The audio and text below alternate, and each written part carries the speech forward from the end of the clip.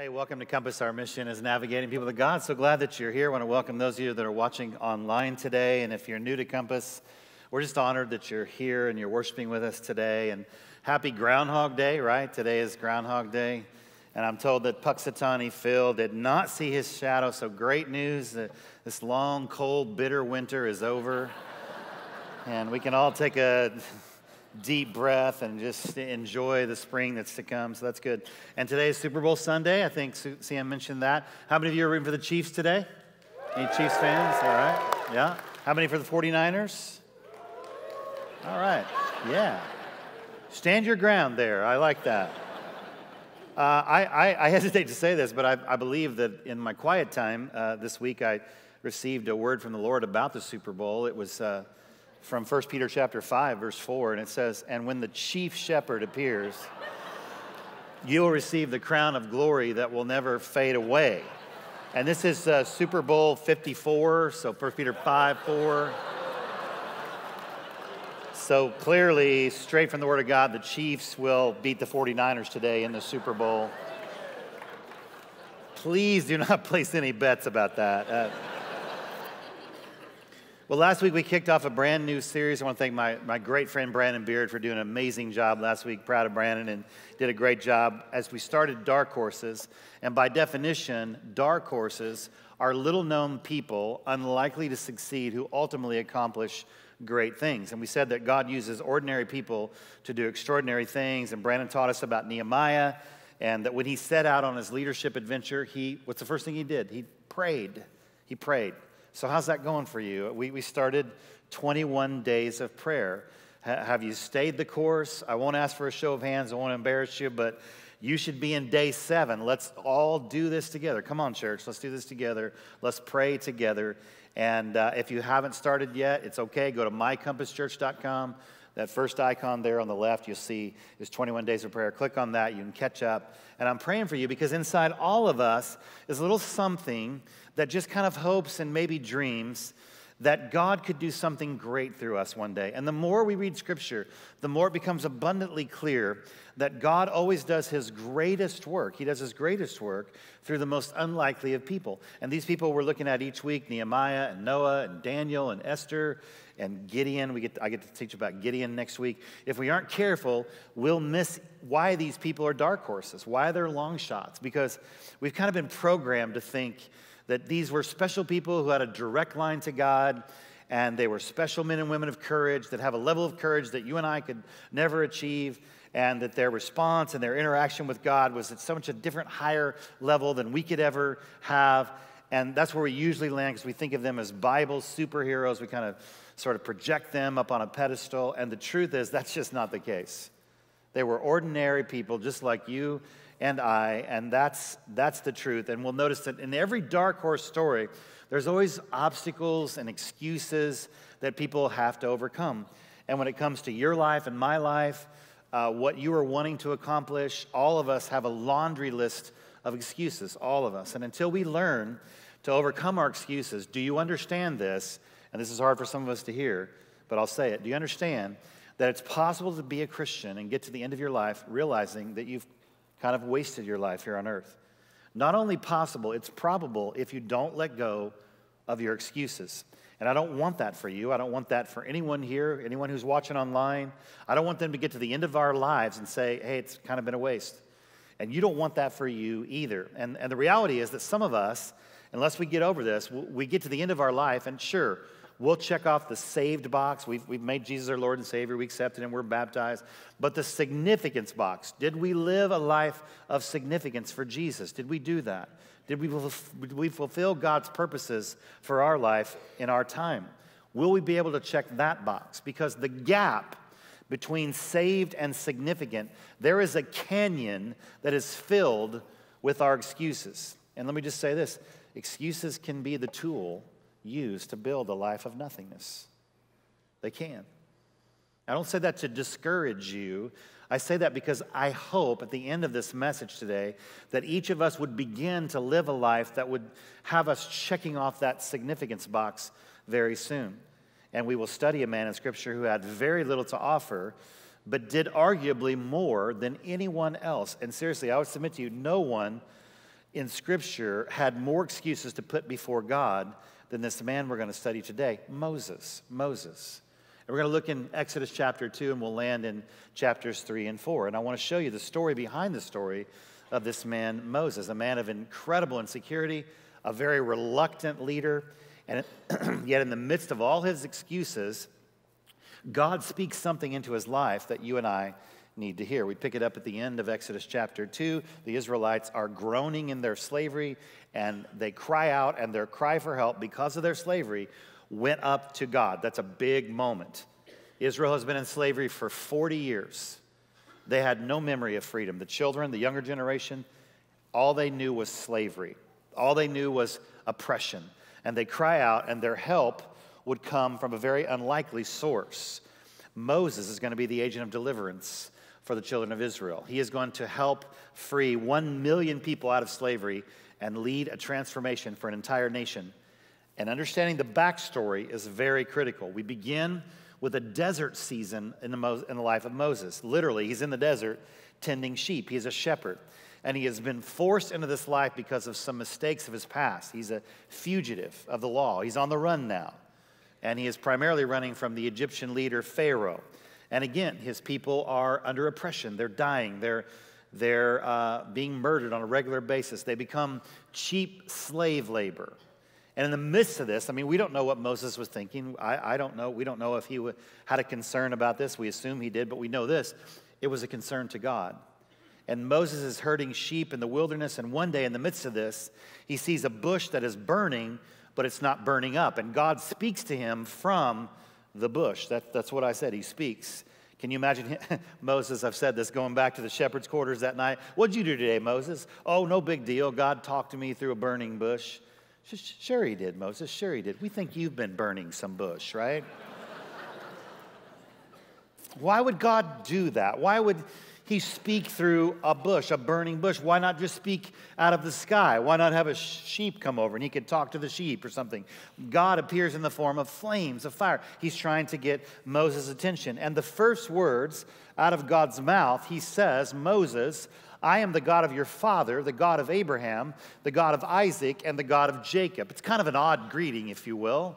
Like if you were to meet me for the very first time and tell me your name, and I would say, hi, I'm the father of Hannah, and the father of Landon, and the father of Luke, and the grandfather of Henry. That might seem a little strange to you, right? But and here's God, and what is he saying? He's saying this, I'm a God of the people. I'm a God who loves people. I care about people. I think that's significant. And you would think that that would be just this sense of relief for Moses.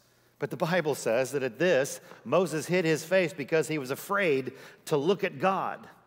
Some superhero, right? We get the sense, don't we, that when we read the Bible, we think that these characters are supernatural. He's Moses. He's Bible guy. He's Charlton Heston with chiseled features. If you're over 40, you had to be thinking about Charlton Heston, right? If you're under 40, forget it. It's not important. But here's the deal. His beard is swaying in the wind. He's on the cliff. It's majestic. He's got a staff in his hand. His voice sounds like James Earl Jones, you know. He's Moses. He's Bible guy. We think these Bible guys are fearless, but they're not. Moses is scared. He's hiding his face, scared. He's shaking in his sandals, scared. And the Lord says, Moses, I have indeed seen the misery of my people in Egypt. I've heard them crying out because of their slave drivers. I'm concerned about their suffering. So, 4 words, I have come down to rescue them. High drama. It's a big moment. You would think this would just fill Moses with adrenaline. He had seen the struggles. If you go back earlier in the book, he watched an Egyptian beat a Hebrew man, and he was so angry that he killed the Egyptian. He murdered him. He had seen the people die, the children die. He couldn't stand the injustice. He couldn't stand it anymore. Now here's God saying, I'm going to come down to rescue them. And you'd think that Moses would be like, yes, get them, sick them, God. Let's do this. You and me together. I mean, let's get them. I mean, don't you ever feel like that sometimes? Wouldn't you like to see God come down and take out all the injustice in the world? I think about that kind of stuff. Watch what he says to Moses. So now go. I'm sending you to Pharaoh to bring my people, the Israelites, out of Egypt. And again, we think of Moses as a superhero. We're like, he says, verily, verily, whatever thou sayest, O Jehovah, I shall go. Yes, I shall go right now. I don't think so. As a matter of fact, I think the dialogue that's to come would indicate that he was a bit disappointed. I think it was more like, wait a minute, you said you was coming down, that kind of thing. That's probably the reality. What's this you go business? You said you were coming down. But God said, no, Moses, you go. Write this down if you're taking notes. You are God's answer. You are God's answer. The same thing God told Moses, God is telling you. You are God's answer. Moses going was God coming down. Moses going was the way God planned it. The answer to the dilemma for your family and your school and your community is not somebody else. You are God's answer. And he's asking you to do the very same thing that he asked Moses. He wants you to navigate people to God. When he asks you to speak, when he asks you to pray, when he asks you to lead, you must realize that you are God's answer. And so what does our fearless hero Moses do upon hearing that he is going to be used by God for a significant purpose? Well, for the next 2 chapters, Moses launches into not 1, not 2, not 3, not 4, but 5 excuses that he puts before God. And he is painfully reluctant to be part of God's plan. So I want to cover those 5 excuses in the next few moments. And his reluctance, by the way, does not make him a bad leader. I think there's I want to make an observation that I don't think every great leader is not reluctant. I think sometimes great leaders are reluctant. I don't think they're all spur-of-the-moment thinkers. But even if they are, your reluctance doesn't scare God. It doesn't scare God, okay? And I want you to listen to the 5 excuses of Moses, and in the process, we'll discover some of the common excuses that keep us from being used by God. First thing, Moses says to God, who am I that I should go to Pharaoh and bring the Israelites out of Egypt? Moses says, who am I? Excuse number 1, it's an identity problem. It's an identity excuse. Okay, I'm a nobody. I can't do this, God. I'm not good enough. Many of us, we're like this. We have an identity problem. Listen to God's response. He says, I will be with you, Moses. I will be with you. And when we know that God is with us, we can do anything. I think some of you know this. A couple years ago, I was asked to represent our tribe of churches, the non-denominational independent Christian churches. If you're kind of new to Compass, we're non-denominational, but we're part of a movement of independent Christian churches. And I was asked to lead a national convention. It's kind of a big honor to do it. I was the president of this convention for a whole year. And so when it came time, June of 18, to do this, I was fired up and excited until I got there that opening night. And then I was scared to death. And I looked up there, and I was supposed to speak first, and then Chris Hodges was supposed to speak right behind me, after me. And I don't know if you know Chris Hodges, but he basically pastors the largest church in America, like 50,000 people in the church, bigger than most cities, and just a big church. And I got in there in the green room, and I saw Chris Hodges, and I got a little psyched out. And I'm just thinking, I don't belong here, and one of these things is not like the other, that kind of thing. I was just like scared out of my mind. I didn't know what to do. And Chris is like, hey, man, you okay? And I'm like, I'm really nervous. I don't know if I can do this. I don't know what I'm doing here. I should have got somebody else to do this, and all this. And he's like, you're going to be fine. He goes, man, let me pray for you. So he prays this amazing prayer. It's like, he prays a prayer that you would envision a guy who's the pastor of the largest church in America pray. It was just an amazing prayer. And I felt so calm and so relaxed afterward. I felt so much better. I really felt like the Lord was with me. And I got up there, and I don't remember much about the next 30 minutes, but people laughed and people clapped, and I think it went decent and everything. And I got done, and I was like, I was just glad it was over. And I got off the stage and went in the green room, and I think Chris was just trying to encourage me, but he looked at me and he goes, man, thanks a lot. And I'm like, what? And he's like, that was amazing. How am I going to follow that? And I'm like, I'll pray for you, man. I really will. I wouldn't want to be in your spot, I come around out of the green room and I go sit down on the first row, and my wife's there, and she's like, hey, great job, babe. And I'm like, I know, let's pray for Chris. It's going to be tough, But no, seriously, I felt the presence of God. I felt the Holy Spirit of God with me. This is the way it's supposed to be. Think about Jesus at the end of his life. Before he ascends, he gives us the Great Commission. He's like, go and make disciples of all nations and baptize people in the name of the Father and the Son and the Holy Spirit and teach them everything that I have commanded you. And then he says this. What does he say? And surely I am what? I'm with you always to the end of the age. When God is with you, it depends less on you than you can ever imagine. It's God working through you. And you would think that our Bible guy, Moses, upon learning that the God of all heaven is with him, would say, yes, God, you're going to go with me. You and I, we're unbeatable. The two of us together, it's going to be awesome. Nope, another excuse. Excuse number 2, here it comes. Well, suppose I go to the Israelites. What shall I tell them? What do I tell them? Insecurity is the excuse, number 2. I'm not qualified. What if I ask a stupid question? What if I don't know how to answer the questions that they have? I'm not qualified. I don't know enough. We use this a lot. I would suppose this is why many of us stay on the sidelines and decide not to serve Jesus or share Jesus. We're so worried about not knowing enough. We're worried about not looking competent. We're worried that we don't know the Bible enough. It's a sad moment when insecurity keeps us from doing the thing that God wants for us. And that's exactly how Moses felt. And God looks at him and says, this is what you're to tell the Israelites. I am has sent me to you. Is that big enough for you, Moses? I am the great I am, the God of Abraham, Isaac, and Jacob, the one who spoke the world into existence, breathed life into man. I am sending you. That's the person who is sending you. And you would think again that this would just give Moses an enormous amount of confidence that he'd come out of this thing and that, yeah, you're going to be with me. You'll be by my side. I come with all the authority of God in heaven. This is going to be awesome. But nope, another excuse. Well, what if they don't believe me or listen to me? You know, the part of Moses should never have been played by Charlton Heston. It should have been played by Martin Short. Right? What if no one listens? Influence is excuse number 3. People won't respect me. They won't respect me. Moses had a past. He had some failures on his resume. He had some scars. Remember, he had murdered someone. So he thought, people will bring that up and discredit me. Some of us struggle with that same thing. I have a past. I hear that all the time. Pastor, you don't know much about my life. You don't know what I've done.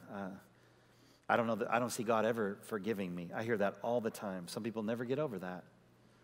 It's a good segue to number 4. He says, okay, Lord, well, what if I've never been eloquent? I'm slow of speech and tongue. The Message says it real well. It says, I don't talk well. I've never been good with words. I stutter and stammer, just like I just did right there. Yep.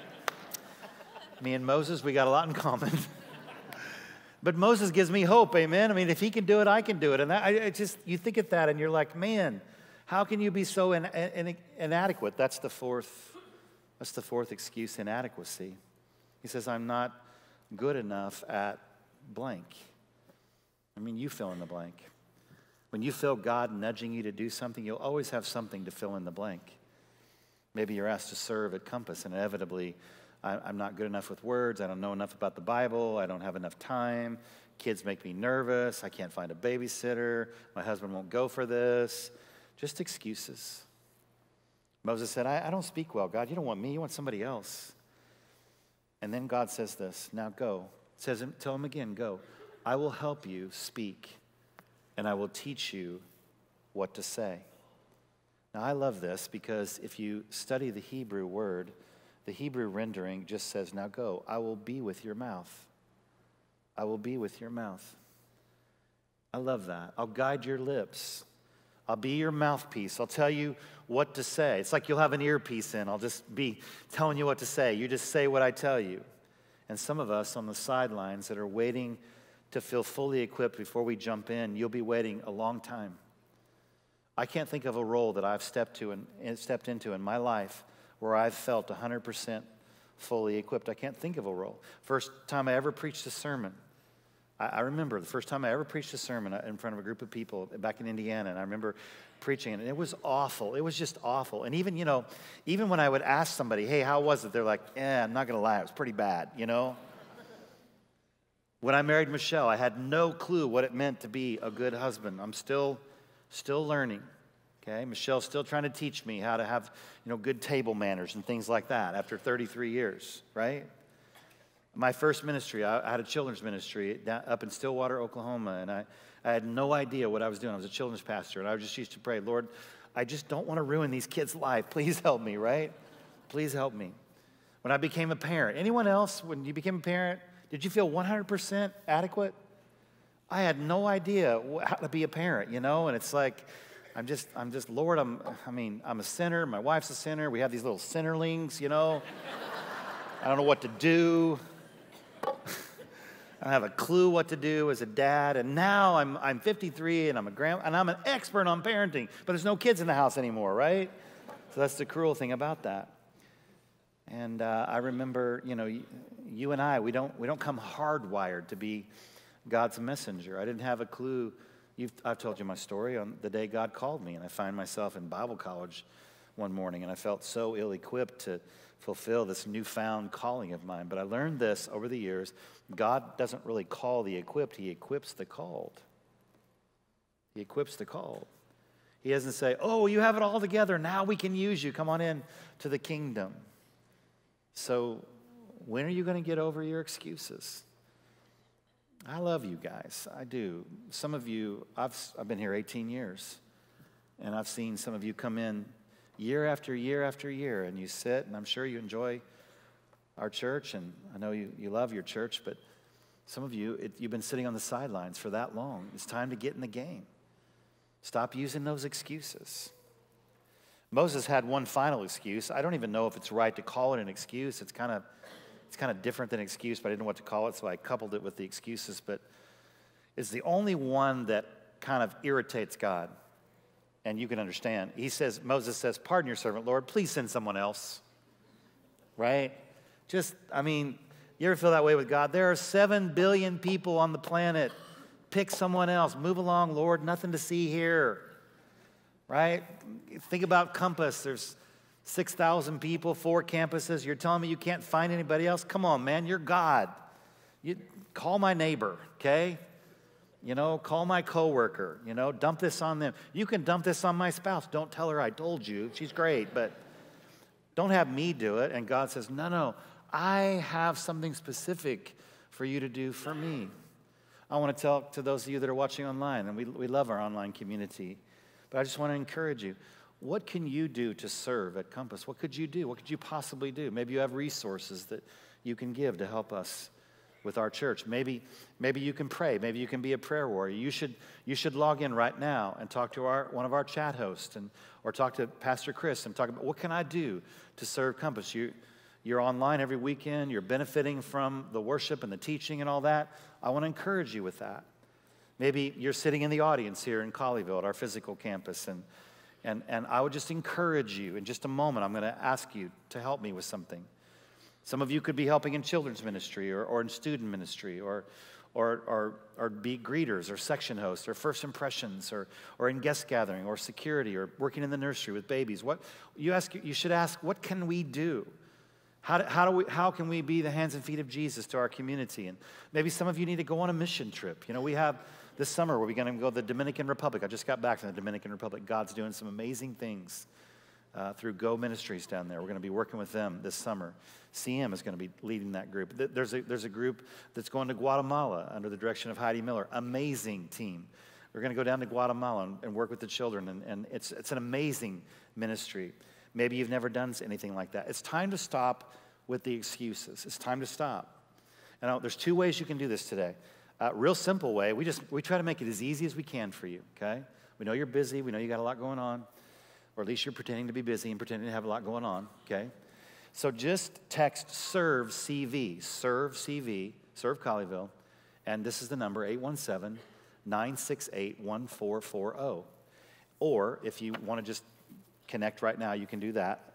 You just put your name on this card that you were given when you came in. Give us your best contact number. We're simply going to follow up with you, get to know you a little bit, and try to figure out what it is that you can do for our church. We want to get as many people involved as we possibly can, because no matter what excuse you might have, whether it's just like Moses, identity, insecurity, influence, inadequacy, irrational, whatever those are, when God saved you, if you're a Christ follower, God put his Spirit inside of you. That means he's with you. He's by your side. He'll be your mouthpiece. He'll tell you what to say. And I'm going to tell you, when God is with you, your excuses don't mean anything. They're worthless, okay? When God is with you, your excuses are worthless. But that's not the only thing God was telling Moses. That right in the midst of all this, in all the midst of his reluctance and in the midst of his insecurity, there's a pretty transformative moment. God looks at Moses and he says to him, Moses, what is that in your hand? By the way, when God asks a question, it's never because he doesn't know the answer. It's for your benefit. And Moses is a shepherd. So he said, I have a staff here. God, I'm a shepherd. Remember, I have a sheep stick. I have a sheep stick in my hand. That's what I have. Sometimes, the sheep, they wander around and they try to run away. And I'm required as a shepherd to poke them with the sheep stick and kind of say, go back, little sheep. You got to get in line. And so that's how I envision Moses saying.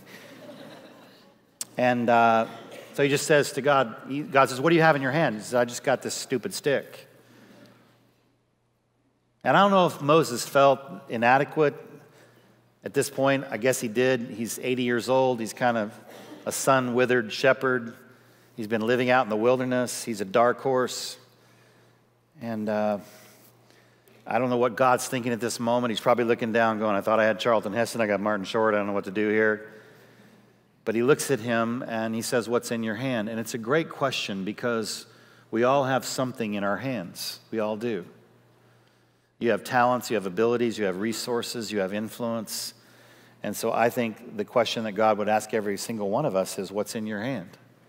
What is it that I have given you that you can use for my kingdom? Every talent, every dollar, every ability can be used to build up the family of God. And then God says something interesting to Moses. He says, now throw it on the ground. The thing that's in your hand, release it to the earth. Basically, God was saying, if you're wanting to understand this, my understanding of this passage is that he wanted Moses to take everything that he had and release it out of his control and lay it down on the earth to be used for God. And Moses throws down his staff, and if you've studied this maybe in Sunday school or whatever, the staff becomes immediately alive. And it becomes a snake. And that's really odd to us. And we always just focus on, ooh, it's a snake. He's trying to scare Moses. God was not trying to scare Moses. In the Middle East, a snake would have represented power. And God was showing Moses, if you take everything in your hands, maybe it's just a stick, but you release it for me and there's power. It comes alive. And all of us have a choice with what God has given us in our hands. Our identity, our income, our influence and impact on others, and we can keep it to ourselves. We can. That's one choice. We can hold on to it, or we can release it and let God use it. God's answer is you, always.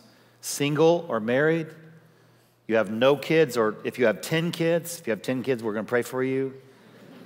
Whether you're at the top of your organization, or you're just getting started, God's answer is you. And your abilities and your income and your influence are what's in your hand. And you will never, ever see God's power at work in your life until you release what's in your hand. You'll never see it. And then right after this, God asked him to do something kind of interesting. He says, now, you've thrown it down. Now put your hand inside your pocket or your cloak, what they would call a coat. And God is saying, Moses, everything I've given you, all that you have in your hand, put it inside your coat as if you're keeping it just for you, and hide it from being used by me. Hide it from the community. Hide it from the church. Hide your income and your influence and your abilities. That's the metaphor here.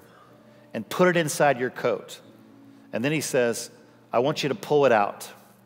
And when Moses pulled his hand out of his pocket, his skin became leprous, like a leper. It was white as snow.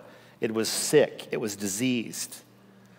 I've always wondered, what does that mean? What's God trying to tell Moses? Well, I think it means that when you keep all those things to yourself, ultimately, it's like a disease. It'll make you sick. Everything that you have in your hand, all your time, all your energy, all your money, all your talents, if you just spend that on you, ultimately, you're going to be miserable. You'll know your life isn't right. You'll have anxiety and a lack of contentment and strife and tension all around you because you've kept it all to yourself. And watch what God does next. He says, now, put it back in your coat, he said, and when he took it out the second time, it was restored like the rest of his flesh. So God was saying, when you use your gifts, all that I've given you, for my purposes, life gets restored again. What's in your hand is exactly what God wants to use now, and until you release it for God's purpose, you'll never ever see it come alive again. So I'll ask you, what's in your hand? What's in your hand? Are you using it for God's purpose? Some of you, honestly, what's in your hand is a lot of resources. You're financially wealthy. God's given you the gift of making money. Now you have to understand the gift of giving. And until you learn to invest it in God's kingdom, you already know this. Money will make your marriage, it'll make your family, it'll make you sick eventually. Eventually. It'll ruin you. Some of you have vast levels of influence. Business owners, leaders in the marketplace, leaders at your workplace. You have a great opportunity to be an impact for Christ. Some of you, you have time to give. There's an empty nest. You have wisdom to give and you have time to give it. Come on, man. Stop using those excuses. No more excuses. Until you learn, God never, listen, did you notice? God never listened to one of his excuses. He had an answer for every one of his excuses. And until you learn to use your influence and your income to further God's kingdom, not just your kingdom, you will never experience true victory in your life. Until you learn to get rid of all the excuses, there will always be part of you that will be withering away. So, again, I want to encourage you today. Okay? I love you. I care about you. I want you to text Serve CV to this number and just see what happens if you're not involved. Some of you are. Some of you are doing 3 or 4 things. Okay? Some of these people that are doing 3, 4, and 5 things around our church would love for you to text right now. They would love to have a break. Okay? And some of you, amen. I got an amen down here. And some of you need to fill this out. And there's going to be buckets at every door you can put this in. We just want to start the conversation. That's all. Not going to start tonight. Okay? You don't have to come down here and pray all through the Super Bowl or anything like that, right? We're just going to start the conversation. You're a dark horse. So what? So am I. So is Moses. Moses said, I'm a nobody. You don't want me. God says, no, that's the beauty. I do. I'm going with you. I don't know what to say. I don't know what to say. I'll tell you what to say. I'll be your mouthpiece. What if they don't believe me? That's not your job. That's my job. I'll take care of that. I do all the transformation anyway. Send somebody else. Oh, no, Moses. Oh, no. For you are God's answer. And I want you to be able to check off that significance box real soon. Let me pray over you today. God, we love you. So grateful to get to speak today. I'm so thankful, so humbled that you would let me do this today. You know my history. I'm a lot like Moses. So God, thank you. Thank you for this platform. And God, I just pray your blessing on everyone who was able to listen to this message today. I pray, God, that we would do everything we need to do to check off that significance box soon. We love you, Lord. We praise you in Jesus' name. Amen. Love you guys.